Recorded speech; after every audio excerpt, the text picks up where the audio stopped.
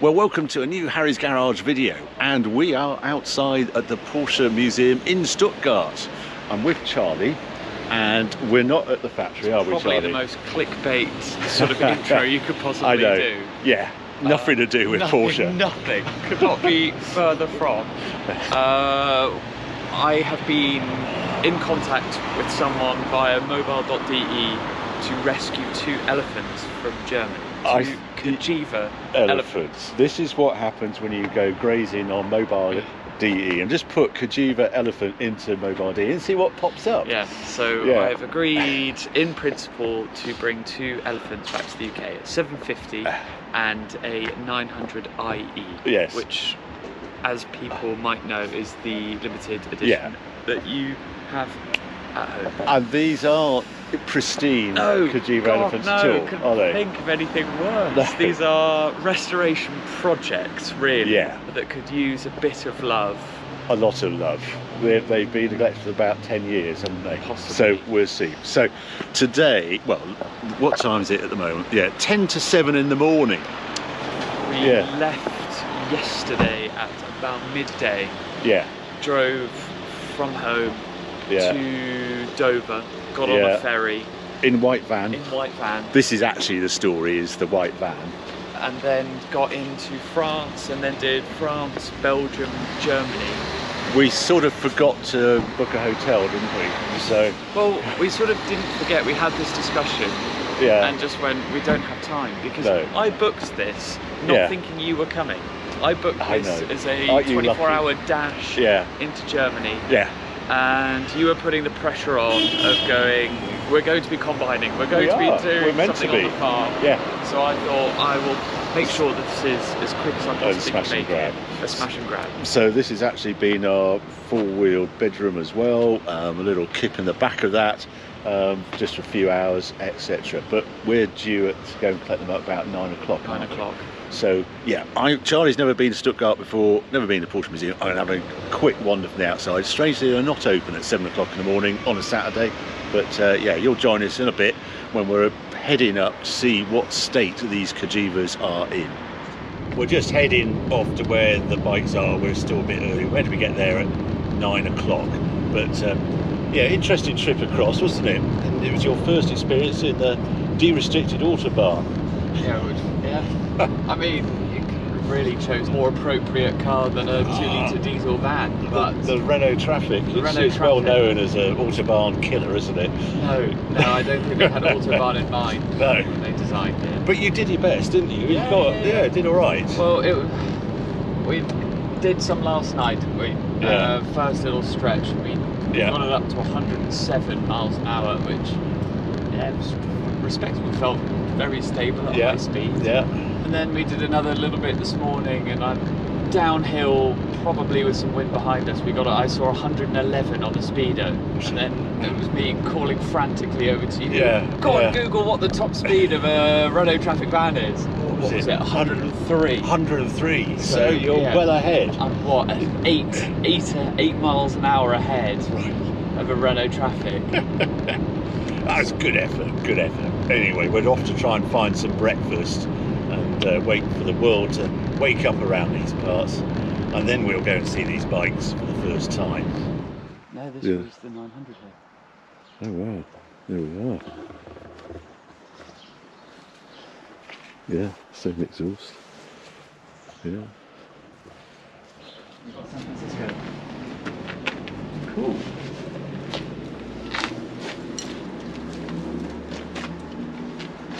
It is. Proper front wheel on there. Right, well, bikes are loaded, Charlie. They are. 2 places you had to pick them up from. The bikes are about 20 kilometres apart, one of his sisters, one at his house. And yeah, there's quite a lot of work, isn't there, on those, but they are what they are. Well, we'll wait and see, really. I think it's just a lot of cosmetic stuff. They're going to need to go to the paint shop, really. Yeah. I'm not too worried about sort of internals of things. I think it's just going to be a lot of fiddly little getting things sorted bits. Yeah, I mean, you're really lucky to own a Cagiva Elefant 900IE. There are only 1,000 made of those bikes. Yeah. I have one. It's probably my favourite bike in the garage. It's so capable, and the mix of Italianness and the Ducati engine and its history, it's a great bike to ride on-road, off-road as well. Olin suspension as standard. So that's why it's worth just searching 100%. one out. Yeah, well, that's exactly why I wanted to go and do it. It was a way of getting hold of one. Or I've got two. Exactly. You've got two, yeah. And I had a 750, and they're actually quite lively, and people miss it out because it's just a different engine. It's quite a racing engine, high horsepower, top-endy, revvy, cammy. It's quite an exciting bike, but yeah, you'll get I look to forward to find seeing out how that is off-road. I don't know, when it comes to what they'll need, I think they just need a sort of an overhaul. The 750 looks pretty complete. Yeah. It just needs a, I don't know, tarting up really. Yeah. And do the belt, put a battery in. And yeah, that's the trouble with Ducati engines, because they have a rubber belt that needs changing every 3 years. There's no thought of trying to start them or anything, putting a battery on them. Anyway, that's all to come. Shame that 900IE hasn't got a key with it, which is the biggest dilemma. But maybe he'll find it. I can understand he's lost it, so we're going to search out that. But they're reasonably complete. And yeah, he says the 750 runs, but yeah, there's a bit of work to be done. Yeah, but I think when he said it runs, that was running in 2006. Oh, was it? Yeah. Right. Right. Anyway, to be continued. We've got to fly back. How far we got to go? Is it 500, 600 miles we've done? Yeah, 700 something kilometers. Yeah. Bit of de-restricted autobahn to come, probably, Charlie, do you think? Yeah. Feeling less sort of infused to go quickly now. I've got sort of cargo on the back. Yes, precious cargo. And the other thing, obviously, you didn't pay a huge amount for them because of the conditions. So it's and you also had to do all the blessed import business as well, isn't it? Yeah. As well, 5% VAT on them, is it? Yeah. Yeah, something like that. So dash back across Europe, back on the ferry, and back home and unload and see exactly what we've got.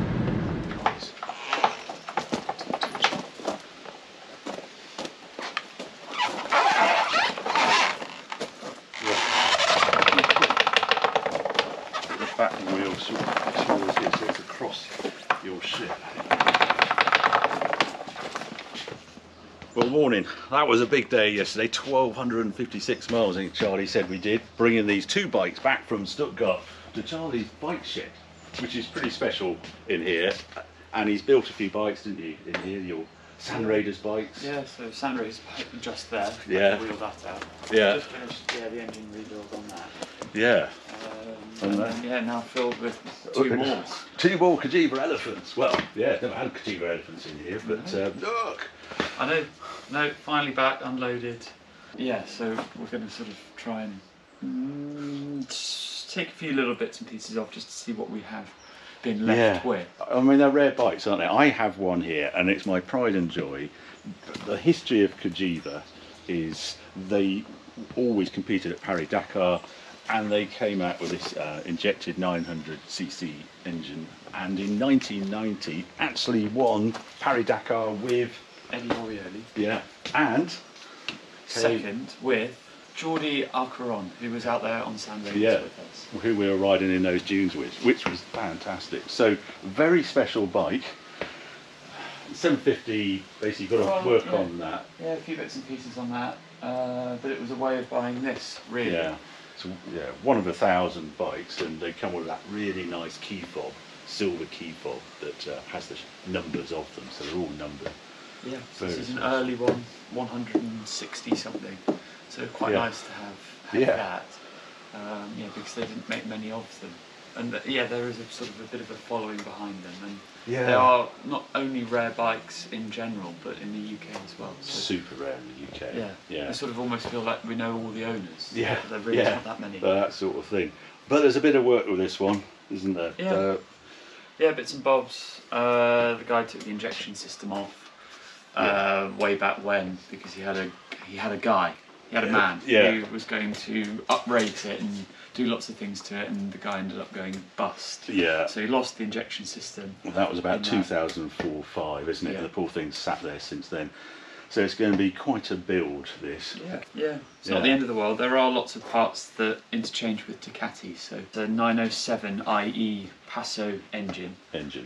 So that's with all the ECUs and injections. So it's not beyond the wit of man, really. No. It's just the hard bits were obviously the plastics and things like that. So there aren't really any cracks, any proper damage, nothing's missing with that. So I'm quite pleased that it's complete in that respect. Yeah, well, I just say, I know mine, and it's a fabulous bike, absolutely fabulous. But the bigger wheels, plastic tank, that sort of thing. So the idea now is, well, I'd be fascinated if you are intrigued and want to see Charlie's journey with this bike. So he has history. If you could leave encouragement in the comments and things, whether you want to see this, it's going to be months, if not year, isn't it, the journey. But getting this Cagiva 900IE to look like mine at the end of the journey, or perhaps even better. Yeah. I'd love to go do a Sand Raiders event on this. Right. So, but when we spoke to Geordie, it was the works bikes had a 21-inch front. Right. And then a bigger rear wheel. So whether or not I can fit those bits and pieces on here to make it a little bit better off-road. Yeah. Well, leave it as is. So that would be an absolute dream if you could turn this into a Sand Raiders bike and do Sand Raiders on a Cagiva Elephant 900IE. I think that would just be amazing. Yeah. There you go. So that's the journey. Hope you enjoyed this different sort of Harry's Garage video, collecting this bike from Stuttgart. And if you do like this video, please leave some comments to encourage Charlie, and we're filming all the way through. Thanks for watching.